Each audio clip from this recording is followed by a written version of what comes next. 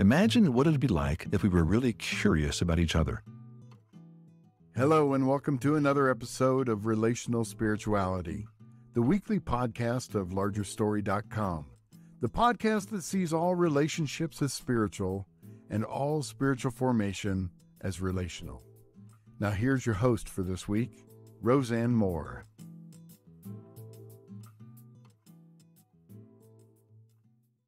Hello, Larger Story friends. Welcome back to the Relational Spirituality Podcast. I'm your host today, Rosanne Moore, and I have a surprise guest. Rachael Crabb is with me today, and anybody who is familiar with our ministry knows and is excited, I know, to see her. For those of you who don't know, Rachael is was a wife for over 52 years, Rachael? 54. 54 years of Dr. Larry Crabb. She is the mother of 2, grandmother of 5, soon to be great grandmother of 1. And she is many things. She's a wonderful teacher. She's a great hostess. She's a loving and thoughtful person. And she is also the columnist, the primary mover and shaker behind our column on Becoming Me Without You. And Rachael, thank you for coming today. We're so happy to have you. I'm just happy to be here. I'm glad I could get on this. People who know Larry working on Zoom, and I always had to set him up on that to get it going. And I would work at least an hour and a half ahead of time so we could do it. Rosanne and I had that today with me. I'm not up to date on the tech since he's been gone over 2 years, and it's hard to get on again. So yeah. I'm learning. Yes, and we're using a different system now. So that was a whole new learning curve. Although being part of the time was me getting set up. So, but you're so good at this, Rosanne. Thank you for being with us. And I want to start with your blog column because I think it's a good starting place for you sharing what the journey has been like for you since Larry's gone to be with the Lord. The title of that blog column is Becoming Me Without You. And share more about that. Share more about that journey. It was when Rosanne and Carlene were working on a strategy plan. They invited me down to spend some time with them while they were working together. And I said, what do you girls have in mind? They said, we'd like you to write something for Larger Story. We think we need to have a grief column. And so far we've had mostly widowers and widows talking to us, and I introduce them, and they're all friends of mine or are becoming friends of mine. And then we had wonderful person who had a book, Tracy Pratt, who wrote a book called Anticipatory Grief. And that's what I truly lived for 25 years because Larry was diagnosed with cancer, islet cell carcinoma, which is in the pancreas. He was diagnosed with that in 1997. And he passed away in 2021. And there were 25 years of anticipatory grief because I was called into the hospital several times with the first round of pancreas surgery. Mm-hmm. And I was called in 3 times for that to tell me he probably had less than 6 hours to live. And every time, and we're all dying, but we knew he was dying. Mm-hmm. 25 years, unbelievable. 25 years. And in the last month of his life, I think he was so productive. He was writing things up until he was laying in the hospice bed for 8 days. He was still writing, wrote a note to all our neighbors to say, be happy for me. I'm in paradise. And I want you to be there with me. He wrote that to the neighbors where we lived. And it was really, that just really hit. And then I was given a book called Becoming Me Without You. And I thought I lived a lot of time becoming me without him because there were lots of things that I had to do. So I was in preparation for things. So now it's learning to be me. And so I've had 2 widowers that's just been fun. And several of us have been widows. And then I had a mother and father of a daughter. And I have another one of those coming up real soon. Mm-hmm. And I have in the can something about a mother's death. So it's not just for us, but we did feel we were special. And I didn't realize how different it was. Death is death, but death of your other half is your half a person. We made reference to the fact that you had been married for 54 years, but before that, you had been dating for what, 8 years, 6 years, something like that? We knew each other from the time we were 10, and we didn't start dating each other or sitting together in church services or things like that till we were 12. Okay. So your whole life, he was a part of pretty much your whole life. Yeah. So what has that looked like? How did you get through? You talked about the anticipatory grief, and we're reading Soul Talk right now in this quarter. We're focused on that. And Larry opens the book talking about when he got the initial diagnosis and it was not good. And the sort of existential crisis that he had he had many of those. Yes. That immediate one right after getting that news. And then, like you said, he went on for a long time, and each time facing that and having him pull out of it, I know for me, when I realized, okay, he really is going home this time. Yes. There was a sense of, oh, wow, this is actually happening. Now what? Yes, I had several of his friends would say, something's going on in our life right now. And they've picked up the phone to call Larry. Mm-hmm. Because that would have been my first phone call. Yeah. Yeah. And that's the stories I've gotten from many people. Mm-hmm. And even I, who know he's gone, I really know it. But I know also, how can I be so sad when he's ecstatically happy, because that's all he wanted. He was becoming a person. He always, in fact, friends have called and said, did you read his 66 love letters? Did you read what he said in, I'm going to make this up, but I think it was 1st and 2nd Timothy. And I did go read it. And they said, all he talked about was heaven. Mm-hmm. He just talked about heaven.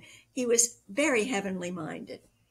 And at the end, he was like, don't you dare pray that I'll be healed. I know. I'm ready to go. Don't you dare say that.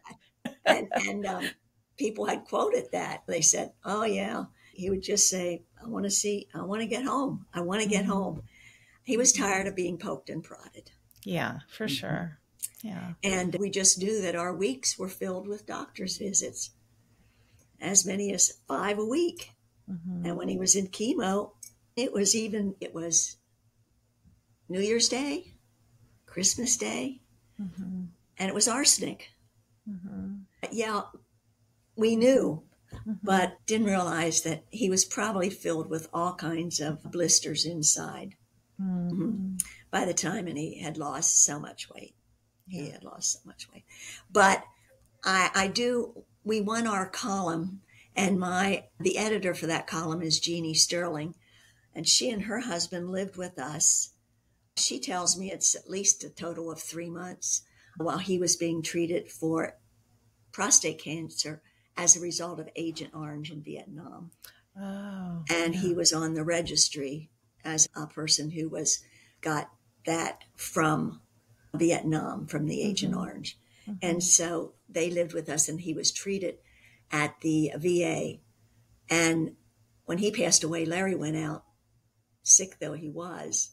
And I went a week or two after Al's death and spent time with her. And we became very close at that time. But I didn't get it yet. I didn't mm-hmm. understand what it was to be a widow. And if you read the first blog, I think we did, it was a letter to Larry a letter to us, my mm-hmm. boys and me, about Larry missing his friend. And he was a widower by that time. I think it's 16 years when Larry passed away. And Jeannie and I, actually, she came in for Larry's birthday. She came to town, and Paul and Mary Beth Niger came to town. I had some people in for Larry's first birthday in heaven. And my son asked a question the other day. He said, Mom, I wonder if you celebrate his biological birth or his rebirth. The questions you come up from.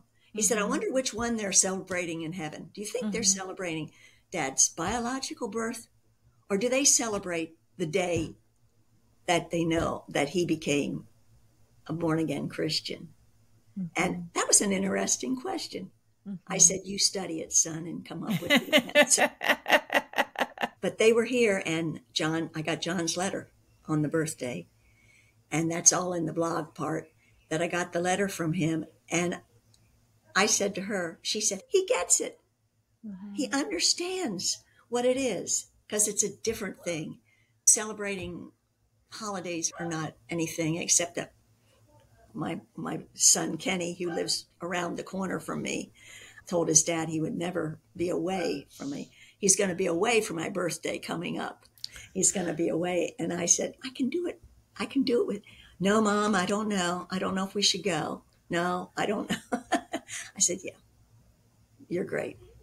So anyway, she read it, and I said, let's call John and thank him for this letter. So Paul and Mary Beth had left by that time, and Jeannie was there with me, and we called John, and we talked and chatted and laughed. And so the next morning I said, I think we're supposed to date John on the phone. And honestly, we have the best time, the three of us.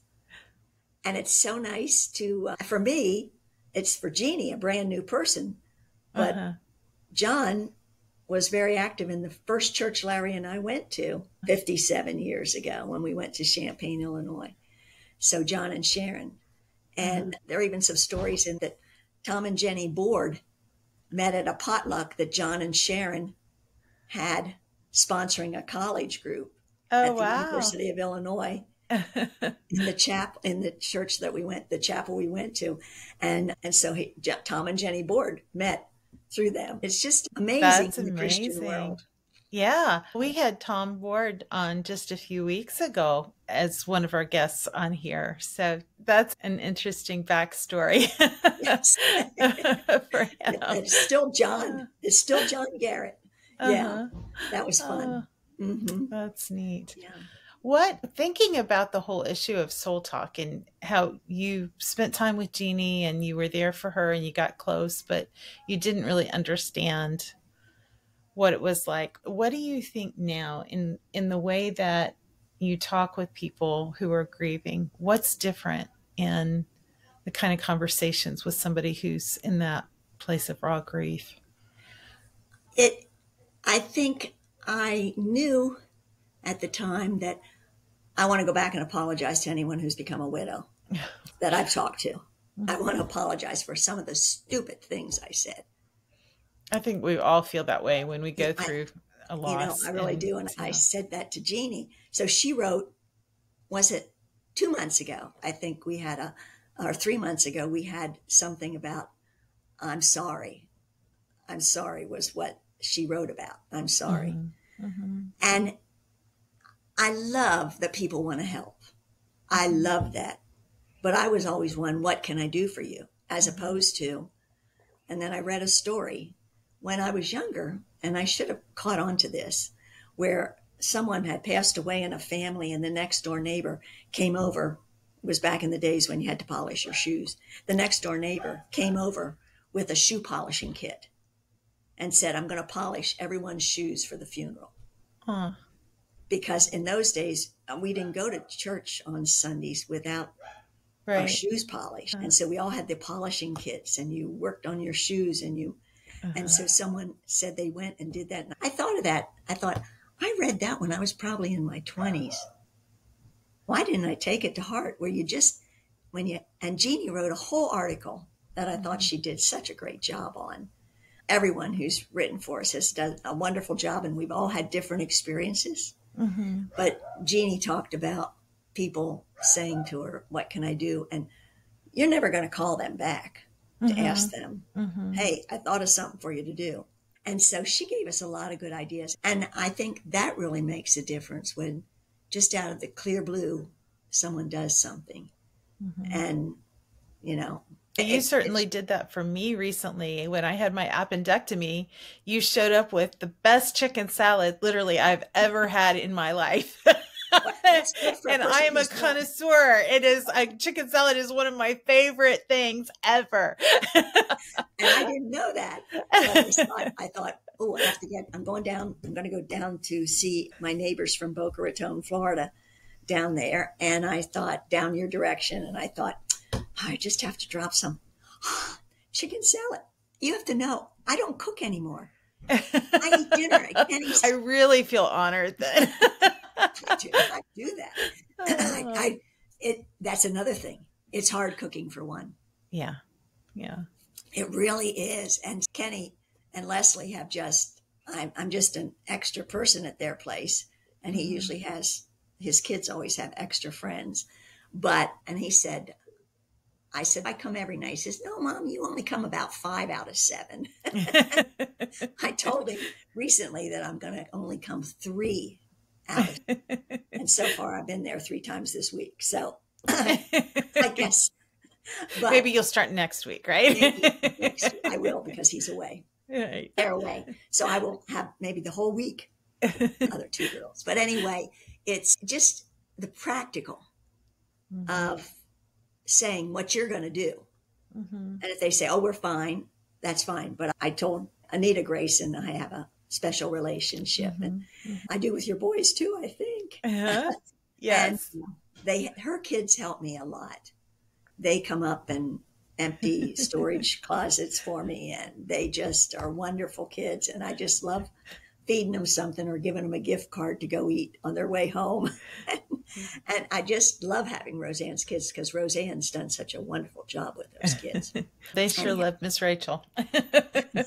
It's just fun to have them around. And they get so excited when I would bring something and hand it to them. And so it was really good for me to have to make that. It really was. Thanks for letting me have that opportunity. And I'm glad to see you. I have not seen you in person since you're out. Because when I'd come, you would be out of I was asleep. Yeah. I was wiped out and I was napping, I think. I think I carried things in with the kids, but I don't remember 2 times not seeing you. Yeah. Anyhow, it's nice to see you. Yes, it is. We need to get together in person. I know. So soon, we will. Yes. After September. Yeah, after September. She's making reference to the fact that we just put a bid on a house. Yes. So we're hoping to move in September. But I want to, along those lines, because you weren't just I don't mean just, but even before Larry's homecoming, you had your own identity. You're an author. You've written several books, one on hospitality. You contributed with Larry to some devotional books and to some books on marriage. Listen In, you wrote with 2 friends. It was a book. I was going to say it's a book for women, but really it's a book for everybody. It's 3 women's voices. Guys call me about that. Mention it. And that was sweet. That was sweet. Yeah. They said they were recommending it to their women, but they said pastors. I had a pastor, I can think of who it is. And he said, yeah, we did that book. And it was a men's group and we whipped through it. But he said we enjoyed it. And I thought that was sweet of him to say. I think any husband who wants to better love his wife, that book is a good resource.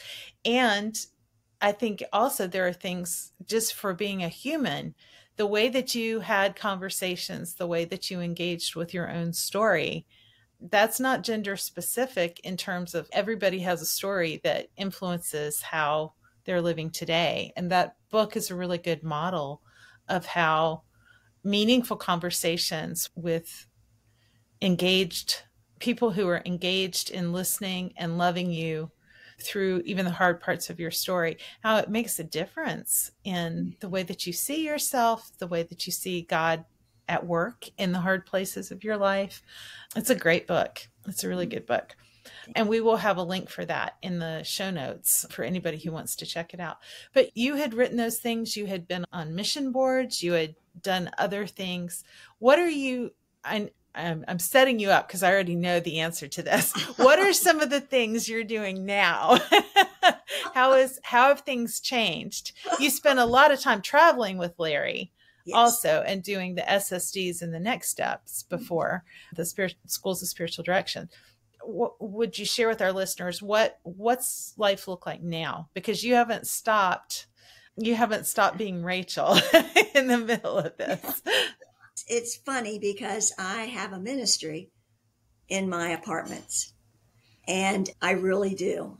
It's wonderful. The doors open for me to have this ministry. The first party I had was the longest day of the year. And all of a sudden, it's like the Holy Spirit said to me, tell them, introduce them to your husband. And so I introduced them to Larry on their way out the door. I wrote up, it was so sweet. I wrote up a story about who Larry was and where he is.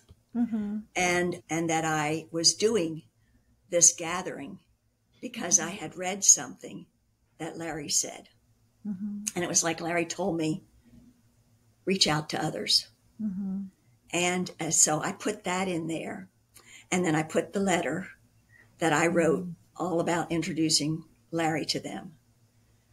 And on the way, when they were leaving the longest night party at 10 o'clock, they said, speech from our hostess. And I said, no, I said, I'm just so glad you're here. And I said, on the way out, on the entryway table, there's an envelope. No names on the envelope, but I want to tell you about my husband. And that I'm doing this party. It's my new normal. And this is the first time I've had more than 6 or 8 people in. And I said I was a person who liked having people in. And I said, this is the first time, and here there are almost 30 of you on my little back deck. And I said, I want you to know who my husband is. And on the way out, they picked it up. The next day, I had 6 people call me. People show up at my door crying about how they wished they knew him. And I was taking care of a woman upstairs who's just a young woman. And she called me from the hospital that she had a stroke. Oh, wow. And so I took that upon because they call me the mayor of the apartments. However, the other day someone called me the queen. So I think I'd rather go with the queen than the mayor. But I went up to take care of her dog named Elvis. And of course, I was partial toward Elvis, those in the background.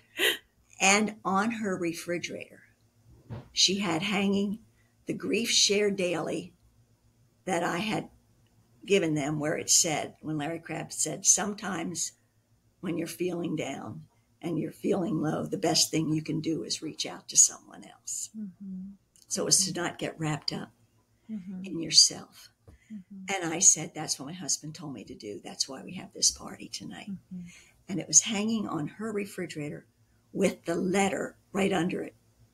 And it happened to be a week before June 21st, where I had another solstice party this year.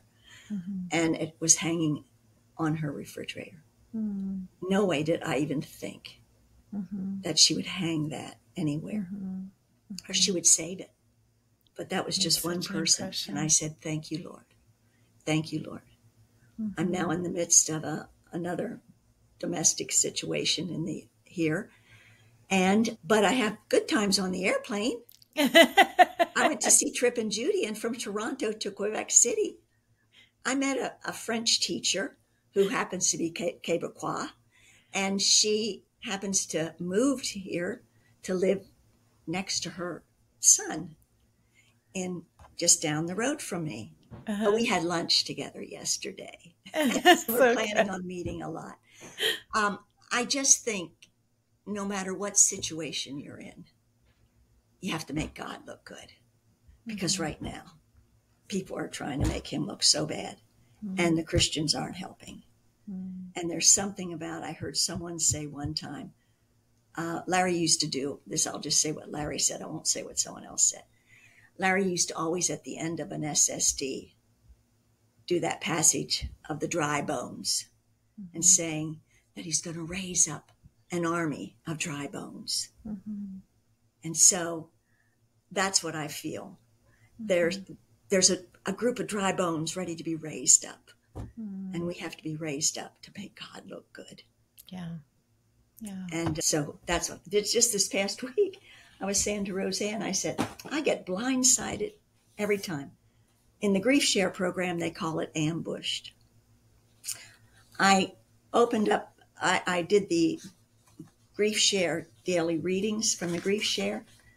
And there was this one this past week, day 316, and another day that's in this pile somewhere here.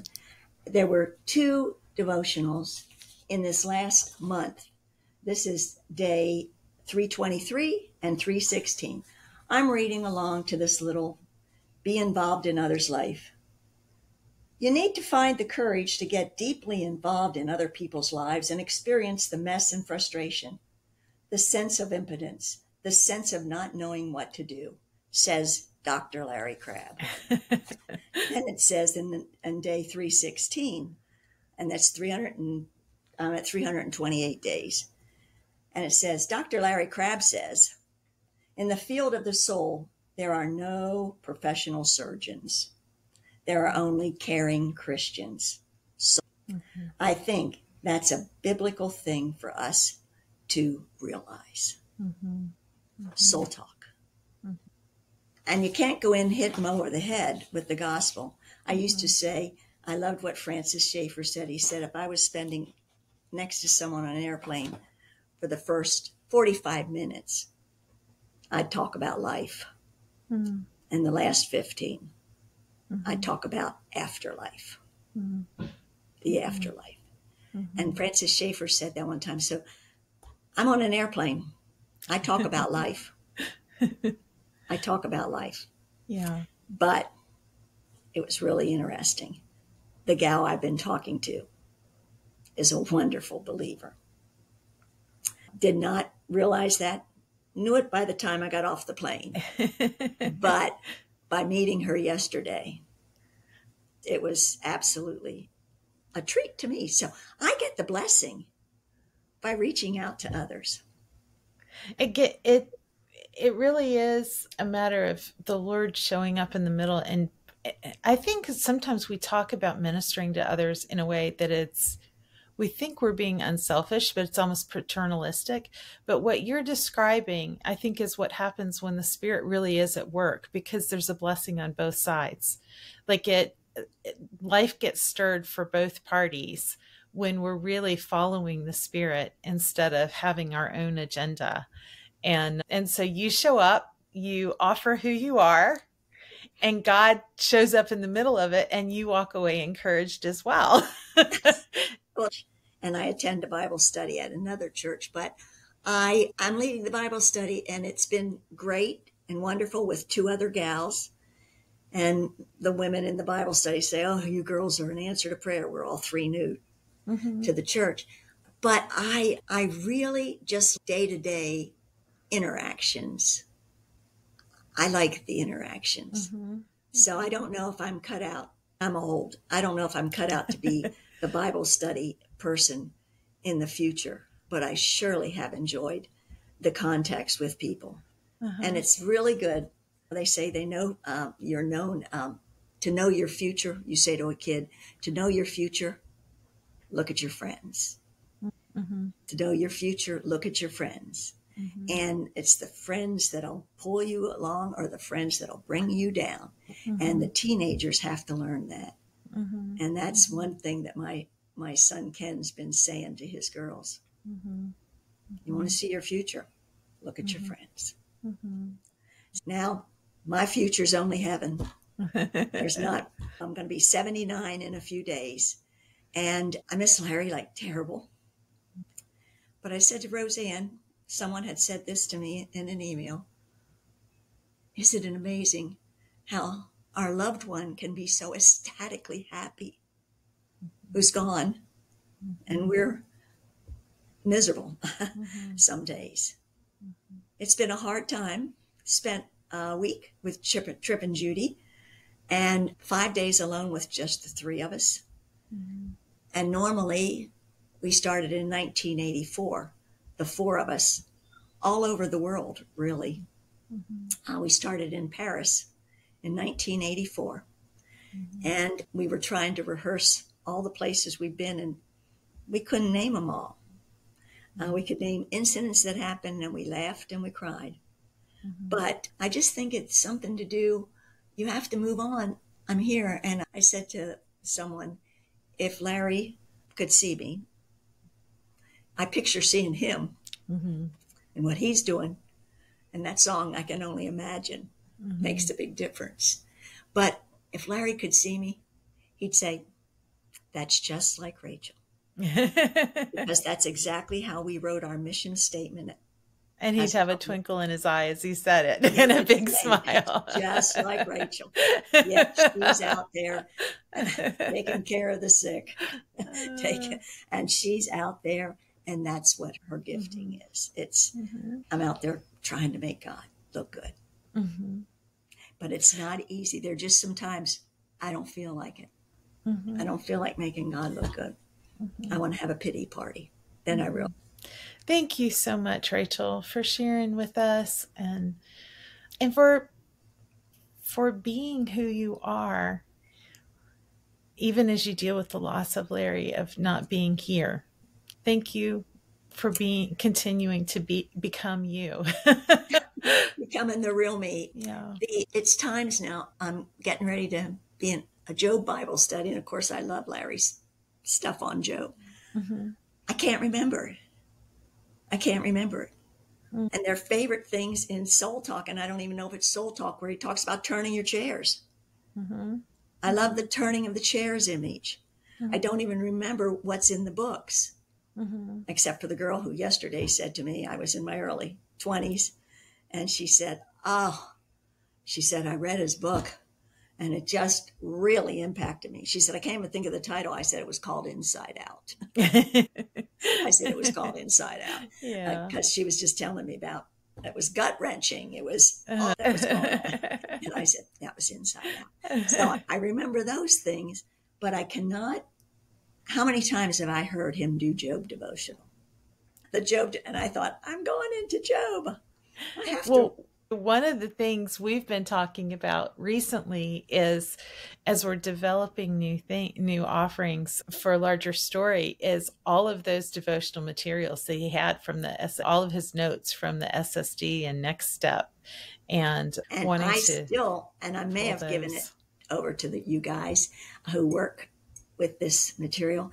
He did a home Bible study in Boca Raton, Florida, and he did whole books of the Bible. And he sat in the middle of a living room and dining room in the doorway of that on a bar stool and taught both sides of the room at friends of our house, of our neighborhood. And he taught that Bible study for years. And the guy recorded every Bible study. Oh, wow. And I don't know if those ever got out to you all yet. I don't know. They are definitely. They were in my collection of stuff. And I keep saving things to give Kep, because you all have ideas in your strategic planning. And every time I turn around, I find another note from him. He was a note writer. Yeah. In the morning, he would leave me a note that says, I love you, gorgeous. And he would leave the note and he would sign L. And that was the best you could read of the signature. I've had people call me and take a picture of what he wrote in their book. Could you tell me what this said? I have wonderful memories. Yeah. He was really the love of my life. And 25 years I lived with, is he going to leave today? Is he going to be called home today? Mm-hmm. But he was called home in a beautiful way. Mm-hmm. He chose to give up his medicine, give up all the things that were keeping him plugging along. Mm-hmm. And he said, I'm tired of being poked and prodded. Mm-hmm. I just want to go home. Mm-hmm. Mm-hmm. And I'd say, oh, he was so heavenly minded. He was no earthly good that he would just hate what's happening in this world today. Mm-hmm. He wouldn't be able to stand it. Mm-hmm. And God took him at a wonderful time. Mm-hmm. And it was the right time. He gave us 25 years more than we ever thought we would have. 25 years. Yes, he was sick when he got on speaking places. Yes, he went places sick. Yes, a lot of people have seen him very sick. He wouldn't give up. Yeah. He wouldn't give up. And that was the neat thing, because he didn't want to be a person who ever quit on God. And he taught us how to die, how a Christian dies. He really did. I think I've told this story before. My brother said to me, sing Jesus Loves Me to him every night when you and Kenny pray with him. Sing Jesus Loves Me. We sang Jesus Loves Me. And one night I was alone. Kenny had already left. And it was Wednesday before he passed away. And I was singing Jesus Loves Me. Mm-hmm. And he said, Rachel, I know he does. Mm-hmm. Why doesn't he take me home? Mm-hmm. And I said, because you're teaching us all how a believer dies, mm-hmm. and how they're ready to go. And that's what he taught. One of our granddaughters said it the other day.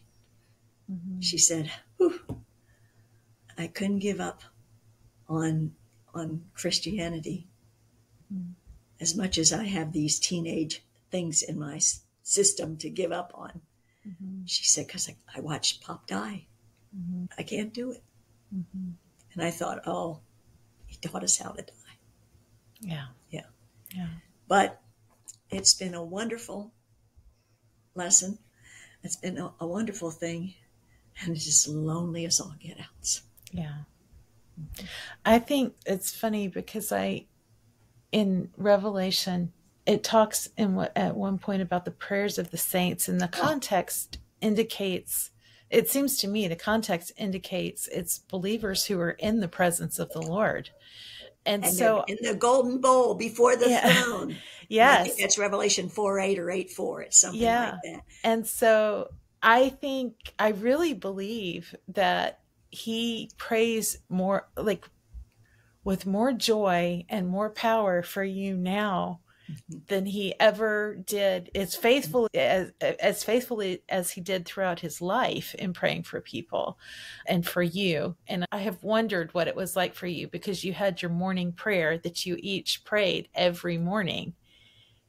And I've wondered what that was like for you to not have your partner in the morning to pray his half. I tried doing it by myself for a while. Mm-hmm. Mm-hmm. And a woman who has faithfully followed Larry's teaching, her name is Marilee. And Marilee, one morning, she had no idea that Larry made my latte every morning before he went out. Mm-hmm. He got it all ready, and all I had to do was push the button, and I made a latte. And I understand from Jimmy that he was very proud of making a latte every morning and getting it ready. And by the time he'd come home from breakfast, because remember, he ate breakfast out every morning. And by the time he came home, I would have had my 2 cups of latte, and he would clean the pot. My friend Marilee sent me a cup that said, in the morning when I rise, just give me Jesus. Mm-hmm.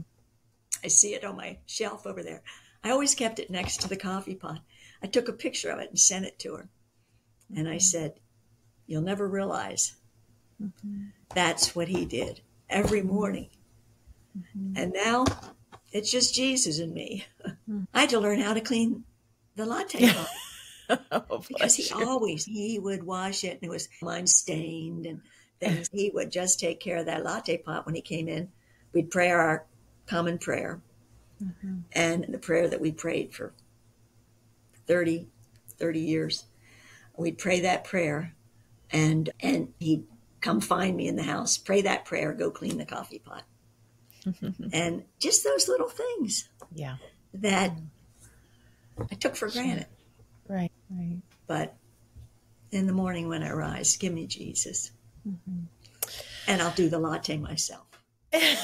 Yes. But I live in an apartment building that has coffee bar in the front office.